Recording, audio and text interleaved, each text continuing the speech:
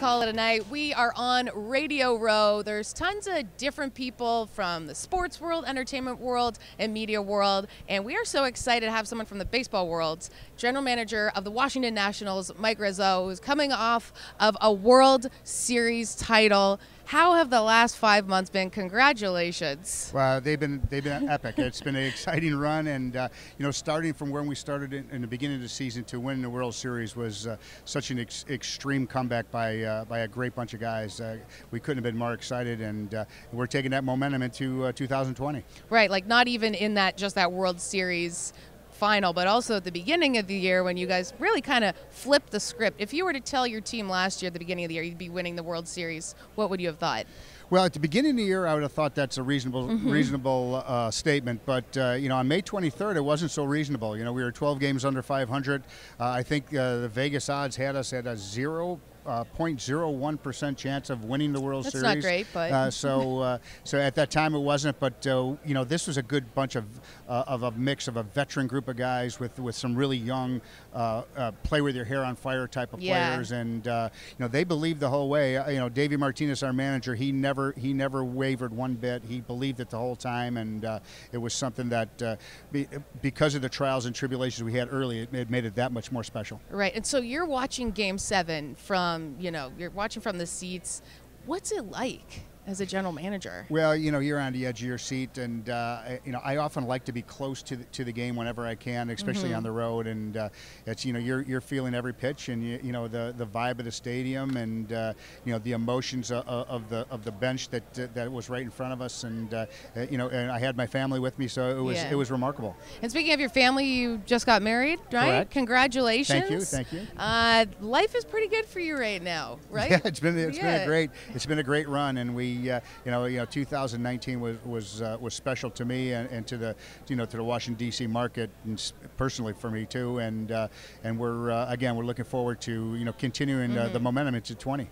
Now I know you are here with Budweiser. We're going to get to more on them in a second, but you did also say that you've been drunk since you won, correct? Right, exactly. That is correct. Okay. Yes, I've been drinking since for a month. Well, good, because I'm drunk right now, so that's great. No, but that's what was your ideal sort of like? How did you party best? Like what did you lean into during the good days? It was just a whirlwind of just different events and parties and that type of thing. So obviously, with the champagne baths after the game, those are the most remarkable and those things go in deep into the night and often roll over into the next day. And then we had a magnificent parade on DC. There was about 1 million people in red shirts, and it was a special time. We were on the last float with Ryan Zimmerman, David Martinez, myself, and our families were with us, and it was when we turned left onto Constitution Avenue and the confetti gun went off. We had a Budweiser in our hands, and we had them there for quite a while. It's too bad we couldn't bring Budweisers in here. Yes, it would be a good visual. We looked at the rules because I have a drinking show as well, so it's an interview show first and foremost. Right. You don't have to get worried about that right now just yet. But having been in the position you've been in, you've been with the organization for so long, you see yourself build a championship team. Mm-hmm.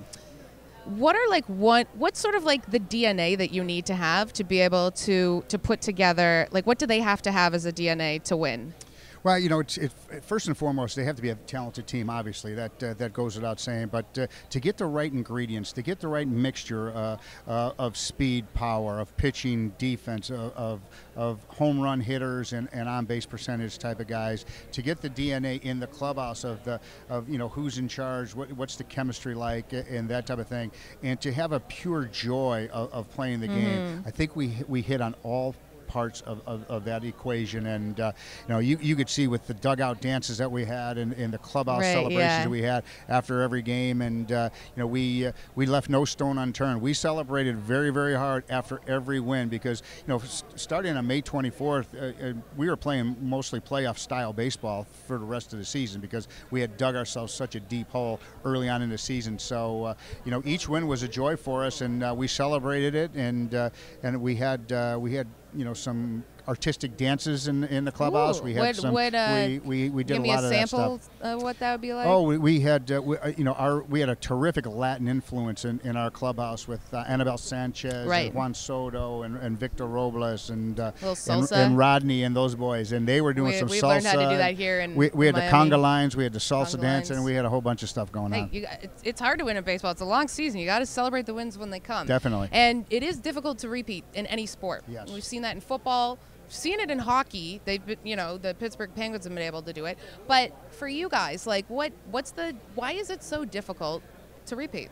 Well, I think it's difficult because the season itself does not lend to having great success year after year after year. So we pride ourselves on the last 8 years. We've been a terrific team. We've got the second most regular season wins in all of baseball over the last 8 seasons. We've been to the playoffs 5 out of the last 8 years. We've won the World Series championship, and we've got ourselves a good core group of players again this year for 2020. So we're going to enter to 2020 with our expectation is in 2020, as it has been since I became the general manager, is to win the World Series. We're not going to shy away from it, but we're going to take that again, like we did last year, one game at a time. As Davey Martinez so poignantly said early on, was let's go 1-0 today. That's going to be our mantra going to the next season, and hopefully we can carry this momentum and win another championship. Right. And as you're making the rounds on Radio Row, I'm sure you've been asked about this many different times, having beaten the Astros in the World Series and everything that they've gone through and that's been uncovered about the sign stealing. Having,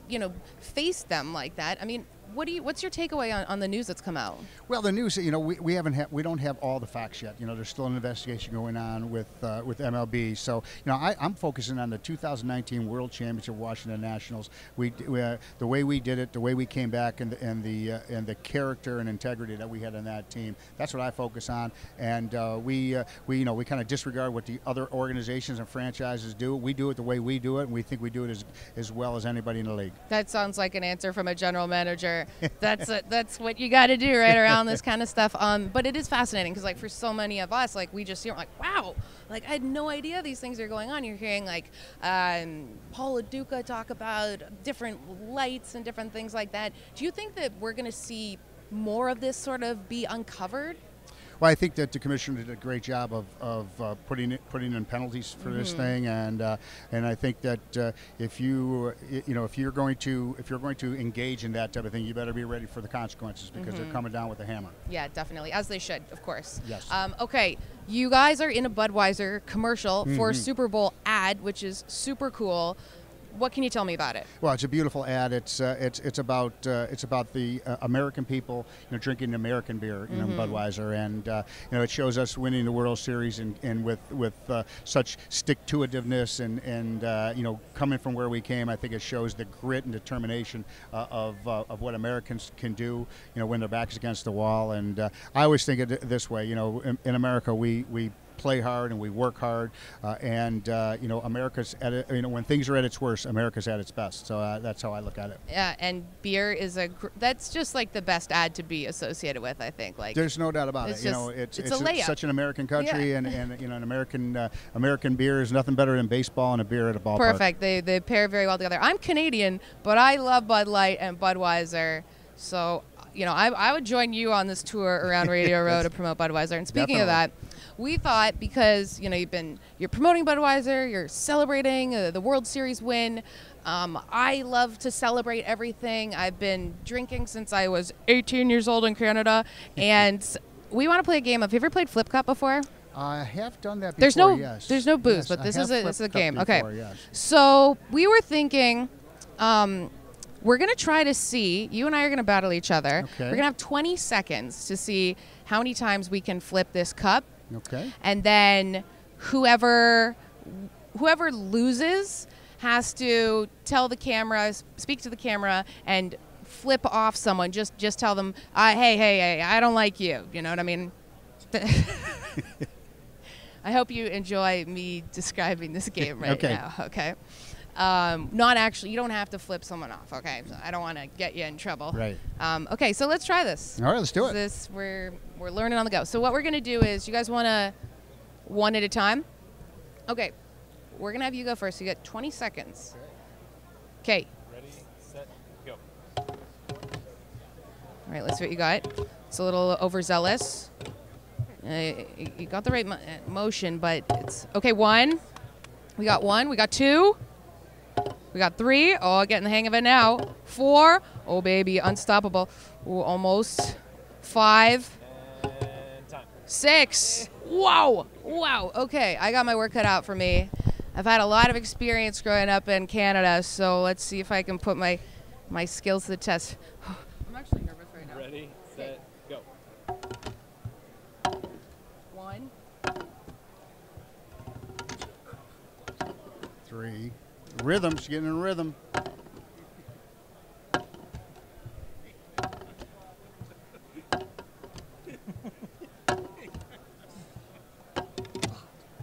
Time.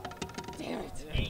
Hey, congratulations. Thank you. Congratulations. Thank you. I've been preparing my whole life for this moment. Okay, so you lost. You have to dish out a chirp to someone. Chirp to somebody. Well, I'm in such a great mood, Julie. I just don't have it in me right now to chirp at anybody. I've got nobody to chirp at. Okay, who am I mad at right now? Yeah, you take it. I'm mad at my hotel because you guys don't have fresh coffee.